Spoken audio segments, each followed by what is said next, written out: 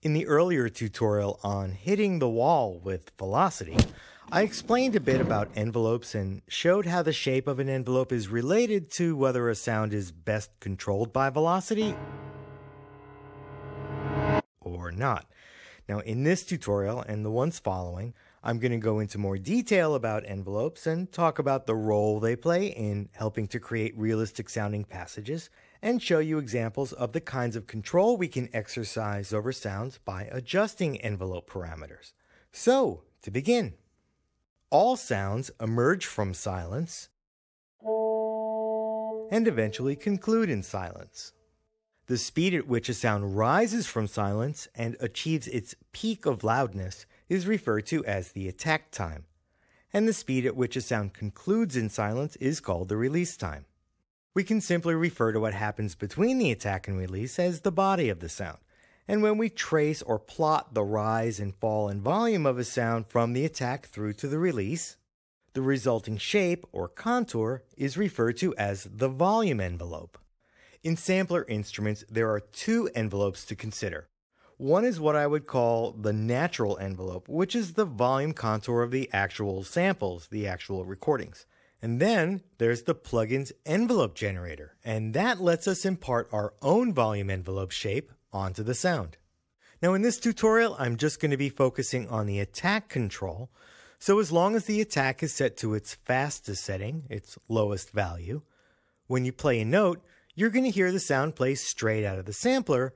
So the attack characteristics you'll hear are what I'd call the natural attack of the sample as it's embodied in the recording, which in the case of this string sound, sounds like this.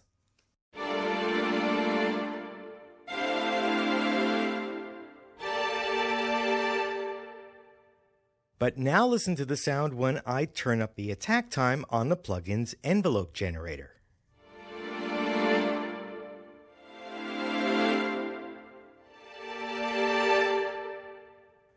Yep, that makes a nice sandwich. So by turning up the attack control, I'm telling the sampler to start playback from 0 and slowly raise the volume over the course of the amount of time I set on the control.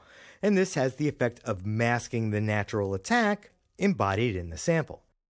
In that example, I increased the attack time by a fairly large amount to create a series of precisely timed crescendo gestures.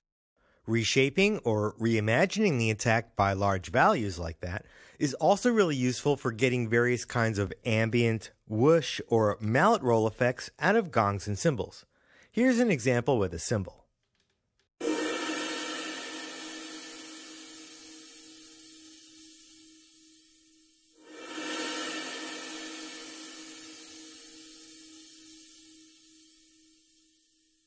As you can see, I'm modifying the attack time by way of a MIDI CC.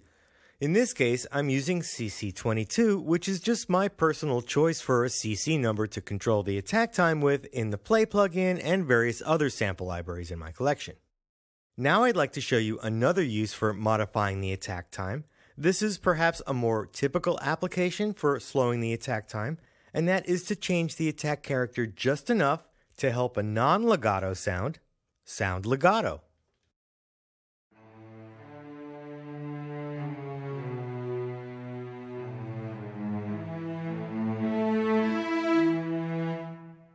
And that part belongs to this.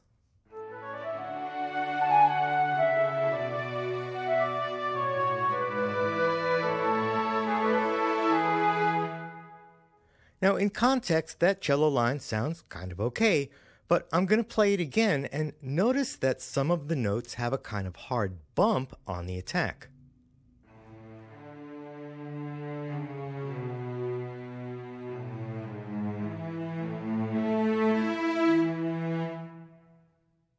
Now, my intention is to have this part played sempre legato, as indicated in the score, so those bumps are kind of a problem, and you can even hear them popping through the orchestration.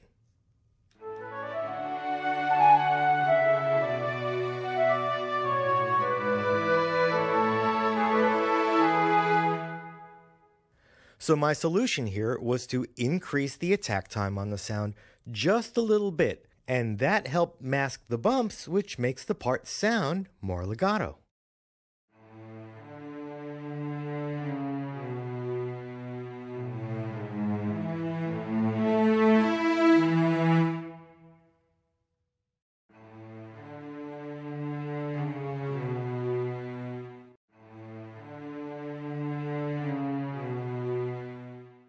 And now all together.